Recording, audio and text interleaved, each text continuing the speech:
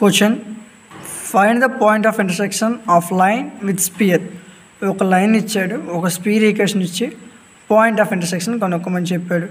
సొల్యూషన్కి వచ్చేసరికి given spear అని చెప్పి మనకి ఇచ్చిన స్పియర్ తీసుకుంటాం, దీని ఈక్వేషన్ 1 అని అనుకుందాం.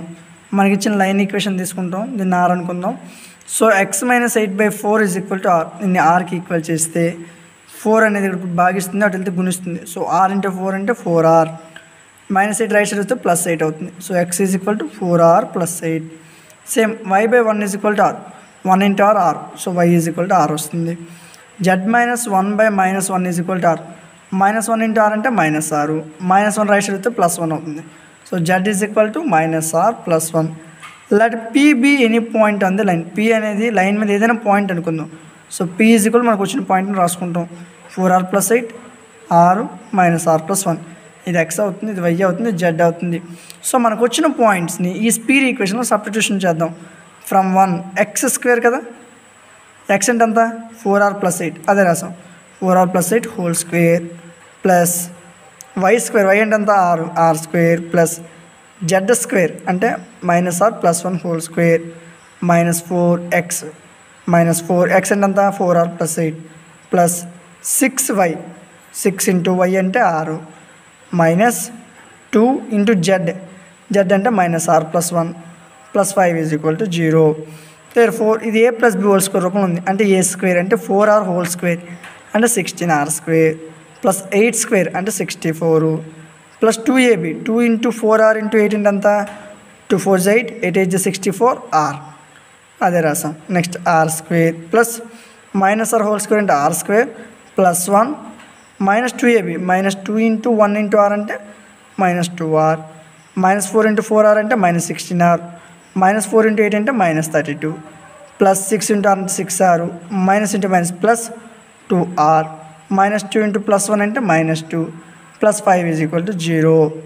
ఇక్కడ 16r² ఉంది మన దగ్గర, ఇది ఒక r², ఇది ఒక r², మొత్తం కలిపి 18r² అవుతుంది. ప్లస్ 64r ఇక్కడ -2r, ఇక్కడ +2r క్యాన్సిల్ అయిపోతుంది.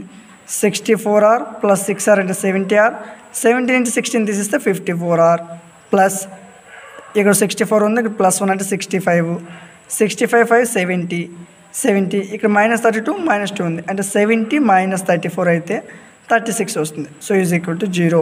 ఇందులో 18 కామన్ తీస్తే r², 18 తీసే 54 కదా, 3r ప్లస్ 2 = 0. సో ఇక్కడ గుణిస్తున్నట్లయితే భాగిస్తుంది. 0/18 అంటే 0. So r² plus 3r plus 2 = 0.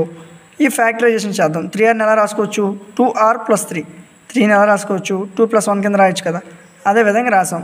r² plus 2r plus r plus 2. So ఇందులో rని కామన్ తీస్తే r ప్లస్ 2, ఇక్కడ +1 కామన్ తీస్తే r ప్లస్ 2 = 0. సో ఇక్కడ r ప్లస్ 2 × r ప్లస్ 1 = 0. ఇది ఒక సైడ్కి తెచ్చాం, ఈ రెండు కలిపి ఒక సైడ్కి తెచ్చాం.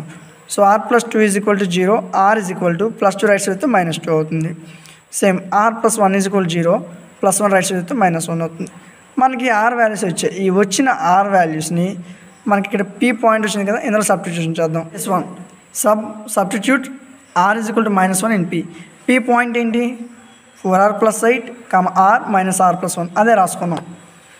సో p పాయింట్ రాసుకున్నాం. 4 × r అంటే -1 ప్లస్ 8, r అంటే -1, మైనస్ r అంటే -1 ప్లస్ 1.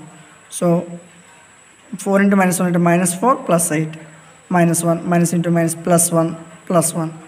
8 - 4 అంటే 4, -1 1 + 1 అంటే 2. ఇది ఒక పాయింట్ ఆఫ్ ఇంటర్సెక్షన్. ఇప్పుడు r -1 చేసాం కదా, ఇంకేముంది r -2. మనకి 2 పాయింట్స్ వచ్చాయి కదా, ఈ -1 చేసాం అంటే ఇంకేం చేయాలి, -2 చేయాలి, అదే చేద్దాం. Substitute r -2 in p point రాసుకుంటాం. 4 × r అంటే -2 ప్లస్ 8, r అంటే -2, మైనస్ r అంటే -2 ప్లస్ 1. 4 × -2 అంటే -8 ప్లస్ 8, -2 మైనస్ × మైనస్ అంటే +2 ప్లస్ 1. 8 - 8 అంటే 0, -2 3. Therefore the point of intersection అని చెప్పి మనకు వచ్చిన 2 పాయింట్స్ రాసుకుంటాం. ఈ వీడియో మీకు నచ్చినట్లయితే లైక్ చేయండి, షేర్ చేయండి. ఈ క్వశ్చన్లో ఏదైనా డౌట్స్ ఉంటే కామెంట్ సెక్షన్లో తెలియజేయండి. ఇలాంటి మరిన్ని వీడియోస్ పొందడానికి మన ఛానల్ని సబ్స్క్రైబ్ చేసుకోండి.